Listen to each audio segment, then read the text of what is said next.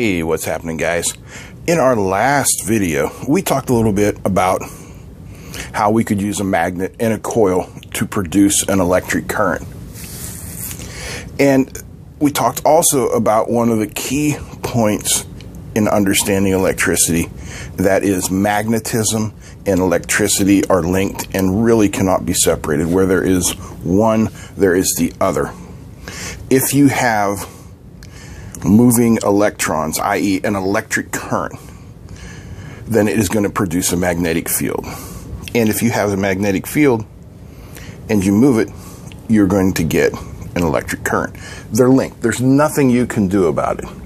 And it was discovered centuries ago that a certain rock called magnetite, or they called it lodestone, I don't have any here, you're just going to have to imagine a rock, possessed these quantities. And oh, who was the guy?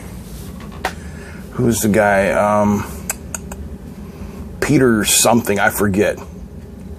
He found out that steel could be magnetized and different materials could be magnetized. And we found out that there are quite a few materials that could be made to be magnetic, but very few materials that would remain magnetic and therefore be a permanent electric magnet. Permanently magnetized. There are three different types of magnetism. Well, there's magnetism, but there are three different types of objects or properties that we can talk about. In order to really talk about them and understand them, we have to kind of grasp one concept, and it might be kind of hard to grasp, but just go with me on it. Anything can be magnetized to some degree. You can be magnetized to some degree, okay? To some degree. That doesn't mean that it's going to be a noticeable amount of magnetism, but to some degree. So there are three, we'll call them levels of magnetism. We have things that are called ferromagnetic. And they can be easily magnetized. A piece of steel, a piece of iron, nickel, cobalt. These are all ferromagnetic. Then we have paramagnetic. And things that are paramagnetic are considered slightly magnetic. Aluminum is paramagnetic. And then finally, and this is for Mike, we have diamagnetic. Diamagnetic is the strangest of all of these. Diamagnetic materials in the presence of an external magnetic field become slightly magnetized, but in an opposite direction, so as to repel an external field. Okay? I know, it's really weird to kind of try and get these things in your head. Now, here's where it's going to get even weirder. There's really only one true test as to whether something is magnetized. You have any idea what it is? Anyone? Bueller? It's not attraction, okay?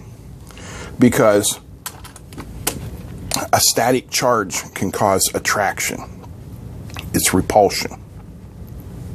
An item that is magnetized will repulse another item that is magnetized when like poles are put together. That's really the only true test. And because some things are diamagnetic and kind of exhibit this property, that can be a little bit confusing. But when we're talking about things that are strongly magnetic, such as ferromagnetic materials, is a piece of steel magnetized? Well, it is magnetized only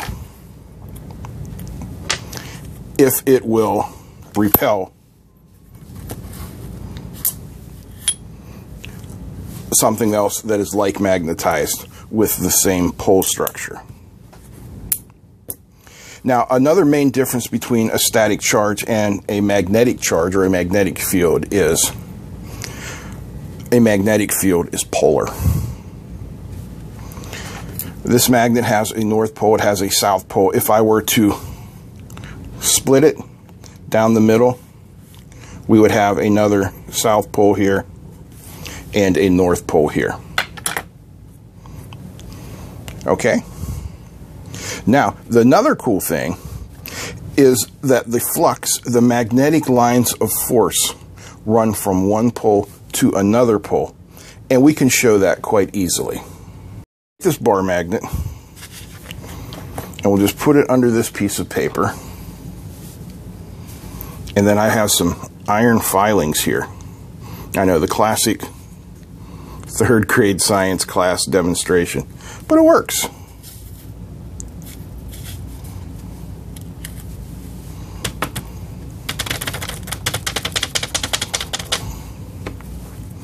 Looks like it wants more.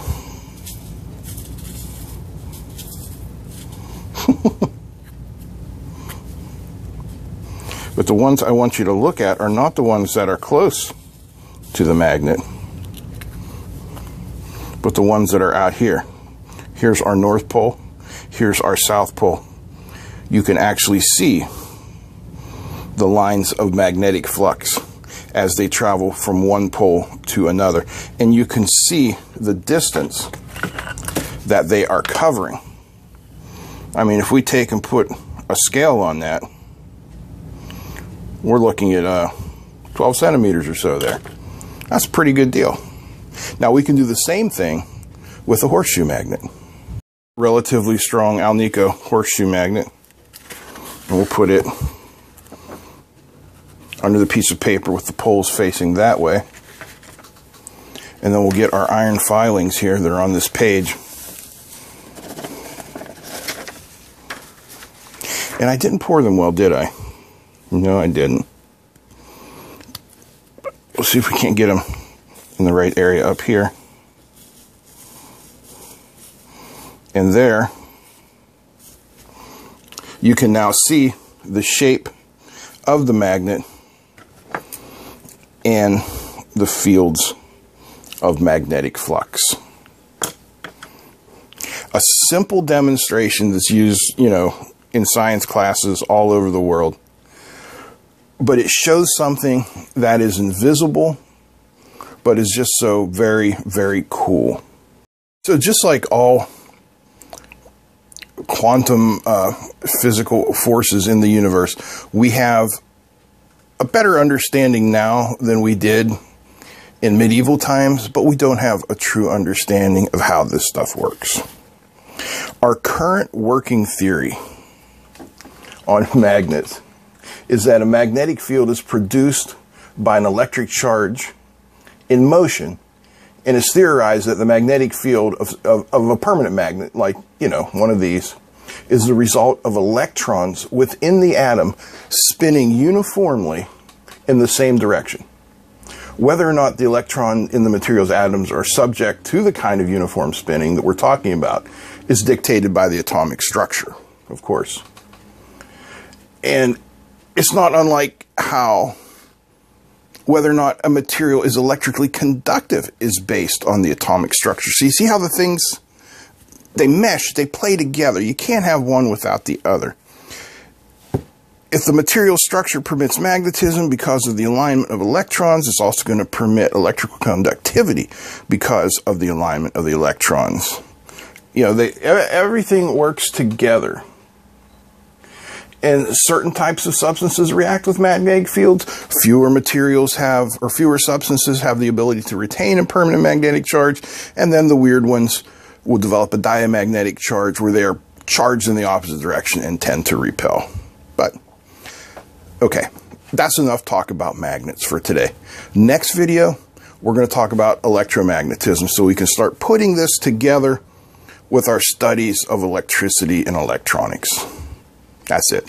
Thanks for watching. Hope you guys enjoyed. If you did, give me a thumbs up. Don't forget to comment and share, and don't forget to subscribe. Big thanks to the patrons. That's it. I'm out. Peace.